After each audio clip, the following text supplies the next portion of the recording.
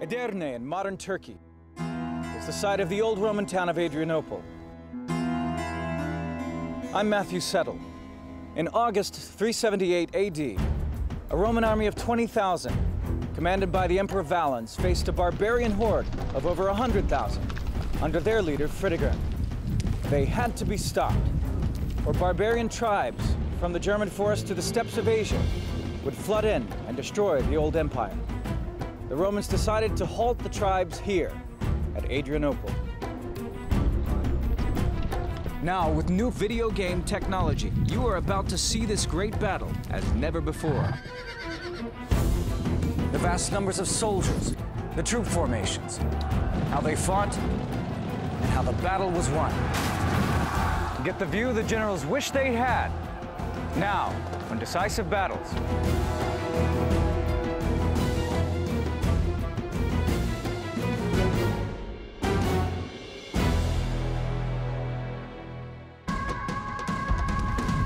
By the end of the 4th century, the once mighty Roman Empire was in serious trouble. Economic collapse, barbarian raids, and civil war had brought it to its knees. All Rome's frontiers were under pressure. The barbarians were at the gates. Roman civilization was under threat. There was not the centrality that we had seen in the 7 prior centuries. So it was more a conglomeration of peoples than it was a uniform language, a uniform culture, a uniform government that we'd seen in the past. To make it easier to rule and defend, the Roman Empire had been split into eastern and western halves. In 378, the east was ruled by the Emperor Flavius Valens, and the west by his young nephew Flavius Gratian. According to the writings of Ammianus, a Roman officer at the time, Valens was 50 years old, an experienced commander, but he was lazy and getting fat, going blind in one eye. Gratian was also a skillful general, but only in his 20s. Valens was jealous of his younger nephew's success in the West. Gratian, the nephew of Valens, who was young in his teens, then you had Valens himself, an older, more mature, but there was nobody on the scene who had fought in a series of campaigns over years and had the maturity of age and the vigor of youth. The Roman legions were now employed in a mainly defensive role, guarding the empire's borders. The Goths were a nomadic people who had wandered from their overcrowded homeland, most probably Scandinavia, and had traveled steadily southward. For over 100 years in the east, the Goths and the Romans had faced one another across the Danube River. They did not seek to have a chunk of the empire. They sought admission to the empire. And the reason they sought admission to the empire was that their world had been destroyed by the arrival of new peoples, primarily the Huns.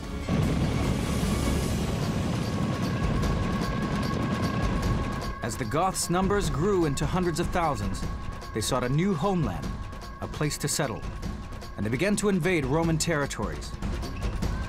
In the end, the Romans granted the Goths refugee status and allowed them to cross the Danube. There were no census data to project how many hundreds or thousands or tens of thousands of people might be coming in.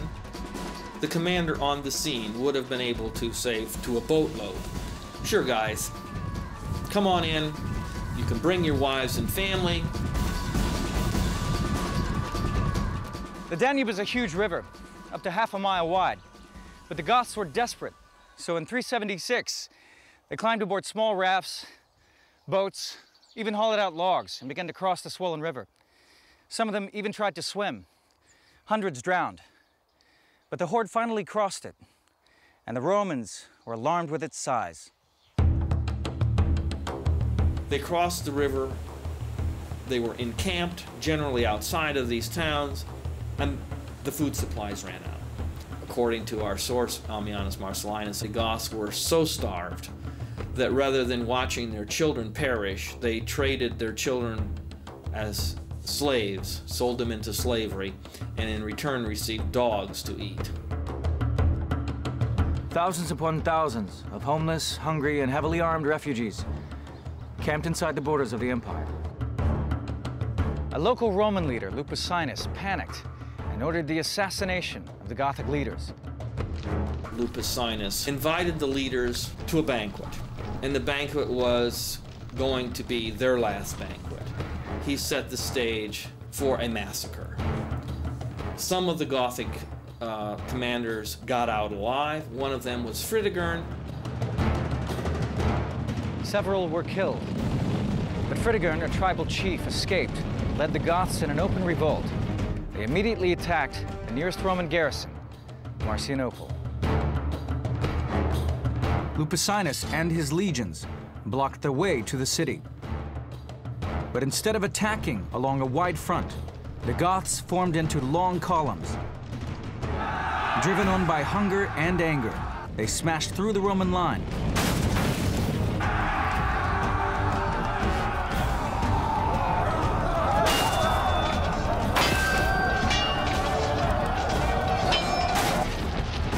Lupicinus escaped, but 5,000 legionaries, most of his army, lay dead. Gratian had an army in Rome, but it was nearly 1,000 miles away. For now, Valens and his legions were all that stood between the barbarians and the end of the empire.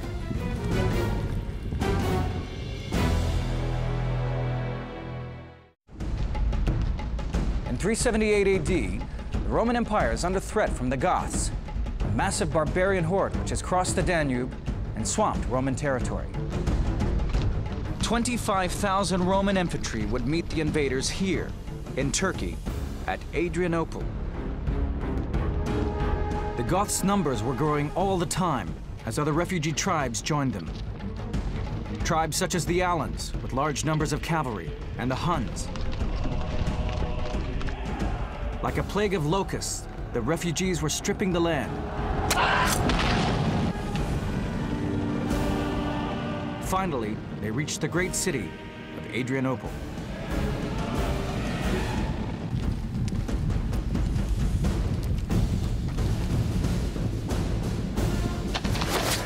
Their first attack on the city failed.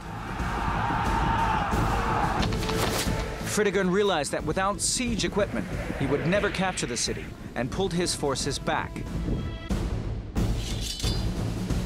He also knew that while the Roman army had been in decline, it was still a formidable force.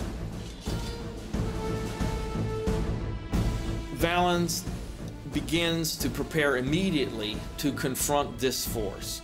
The next day, at about dawn, he marches out.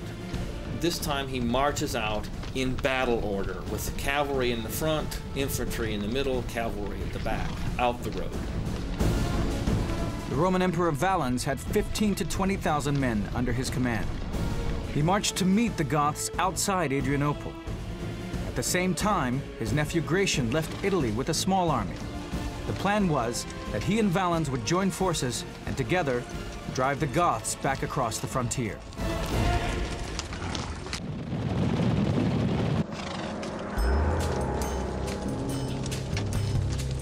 Valens camped outside Adrianople and sent his scouts on ahead to spy on the Goths.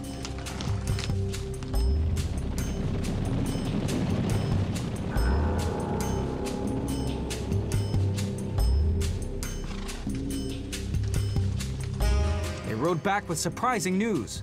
This was no vast barbarian horde. They reckoned that Fritigern had no more than 10,000 men. Valens already outnumbered them by at least 5,000. Valens had to make a quick decision. If he attacked now, he would stand a good chance against a small force. His battle-hardened legions would scatter the poorly disciplined tribesmen. And there was another attraction. If he won the battle now, he wouldn't have to share the glory of victory with Gratian. My guess is that the Emperor Valens actually had an abiding jealousy of his nephew.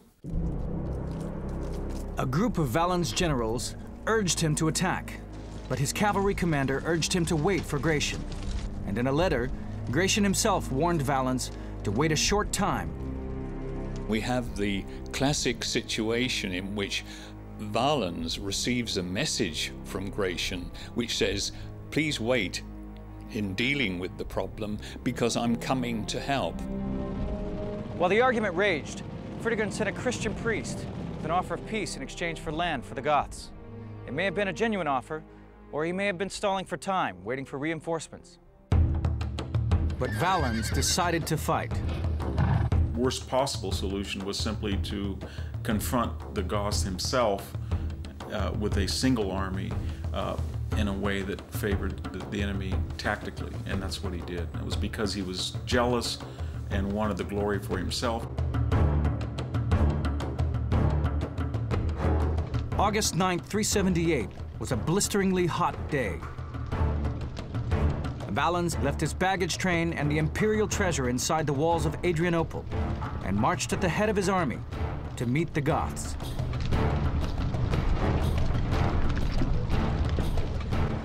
The Goths were a people on the move. Families, women, children, slaves, and captives. When traveling, their baggage train alone stretched 6 miles. Now, as they prepared for battle, the Goths made good use of these wagons. They drew them up in a circle, like the early Western settlers in the United States, who drew their wagons into a circle to defend against attacking Indians.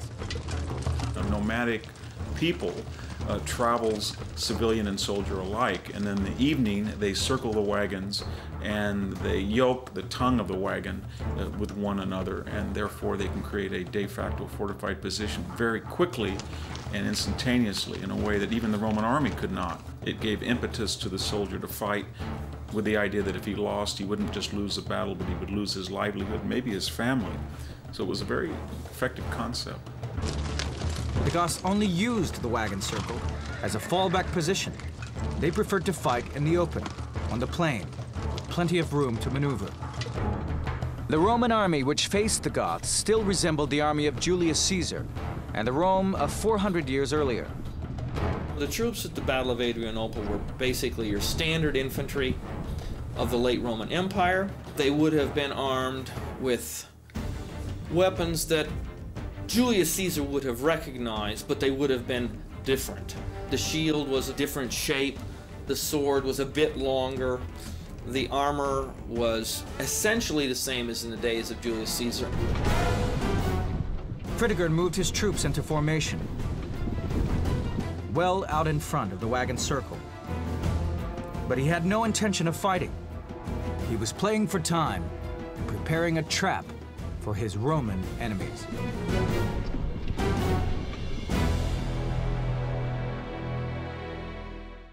(378 AD). In what is now Turkey, the legions of Rome's Eastern Empire are fighting to save their land from invasion by the Goths. The two armies faced each other outside the walls of Adrianople. But the Goth leader Fritigern was determined to keep Rome waiting. He was playing for time as large numbers of his cavalry were scattered, foraging for grass and food. This was August in the Balkans. There's nothing to eat for horses. They were in the nearby ravines, pasturing their horses. This was why the Roman scouts had seen few cavalry and underestimated the Goth numbers at only 10,000. When the outlying cavalry returned to the army, its numbers would swell by thousands more. Fritigern stalled by once again sending an envoy to Valens, pretending that he wanted to open peace negotiations. While the coming and going continued, the Roman soldiers stood around in the burning heat. Why Valens bothered with negotiations is anybody's guess. Perhaps he realized the Goth army was bigger than he thought. But then without warning, the battle began. An elite Roman cavalry unit and a band of archers had been skirmishing with the Goth right wing. The Roman skirmishers were troops who moved out in front of the main force, probing the enemy line for weaknesses. But they chose to attack just as Fritigern's cavalry reinforcements arrived. The skirmish became a full-blown battle. Gothic cavalry was nomadic, and that would mean that although the horses themselves would not be as large or as well protected as Central European horses and cavalrymen. They would be more mobile. Fritigern's new cavalry cut through the skirmishers and sent them into headlong retreat.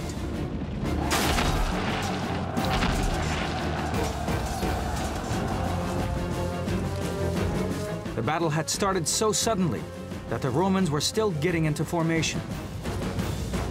Valens had marched for a number of hours that day. It was hot. His men had no water. If he had have stopped, assembled his army in a uniform manner, then he probably would have had a lot better luck. An 8-mile march means, of course, that his army arrives relatively tired. They're hungry. It's a very hot day. By the time they get there, it's gone midday. Sensing weakness, Fritigern launched a cavalry attack along the entire Roman line.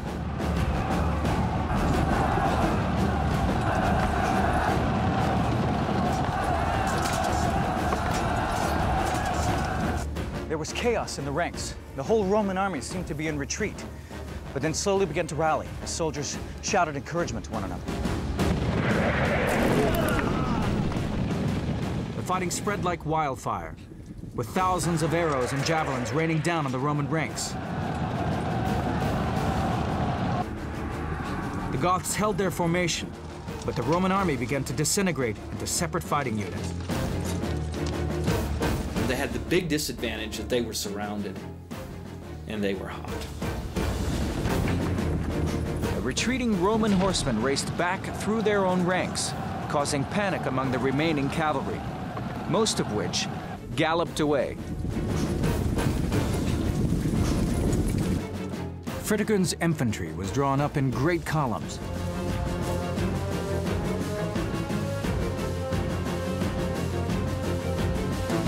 Now they charged headlong and smashed into the Roman ranks like human battering rams. Hand-to-hand slaughter began.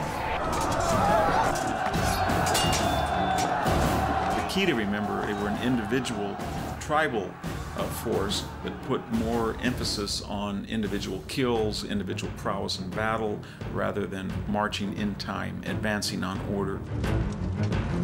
A handful of Roman cavalry who remained on the left wing were forced back by the Goths and fled in confusion.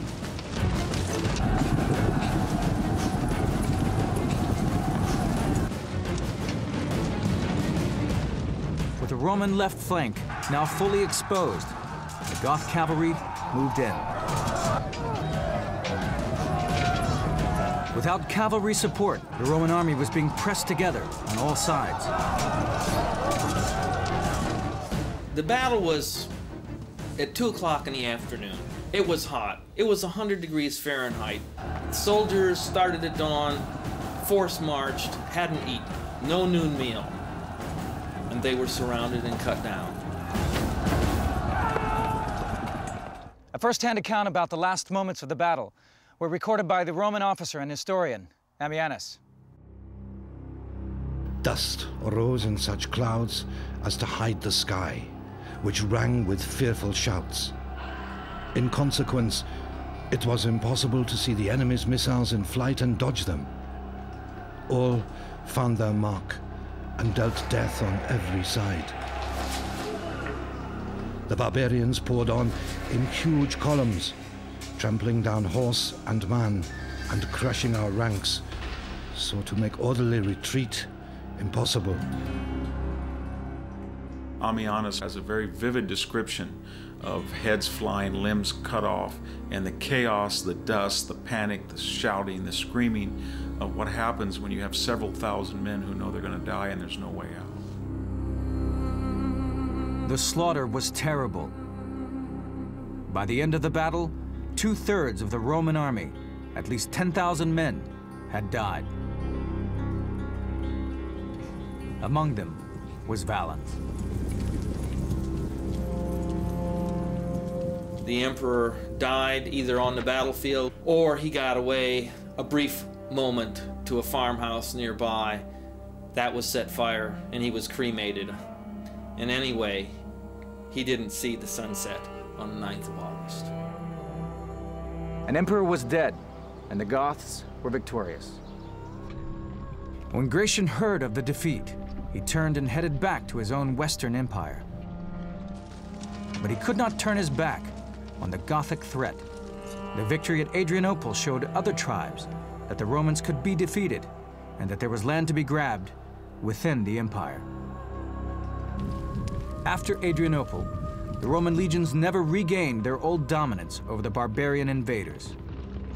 Adrianople was significant for a variety of reasons. One, a Roman emperor himself was at the battle and was killed in the battle, and his body wasn't even found. And it gave the impression that East would not work with the West, as happened at this battle, and that a tribal, nomadic people in a battle of shock, hand-to-hand warfare, showed greater battle prowess and individual courage. So it sent a ripple effect through the emperor that either Romans could not or would not fight to protect their borders. For the next 30 years, the conflict raged on in Turkey, neither side capable of defeating the other outright. But the invading tribes steadily grew in number, until in 409, the Goths finally broke through. They poured west into Italy, and in 410 captured and burned the city of Rome. 700 years of Roman civilization finally came to an end.